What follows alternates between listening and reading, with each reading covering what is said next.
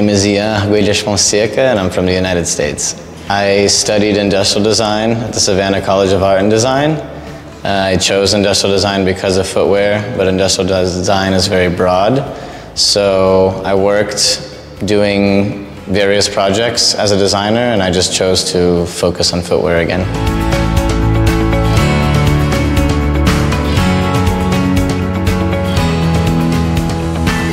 I would say for the Schoo one-year diploma program or curriculum, the technical design portion was my favorite. I think it's very important to learn the approach that Arsutoria teaches, all the formulas and how we get to an efficient and effective design.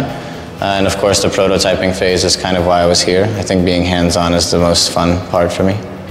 Well, I kind of like to do everything, and I know that it can be a problem at times, but I think that Arsutoria's program will help me become just the best designer that I can be, whether I do go a development route or I just stick to being a footwear designer, or maybe even as a technician for a few years just to have the background knowledge.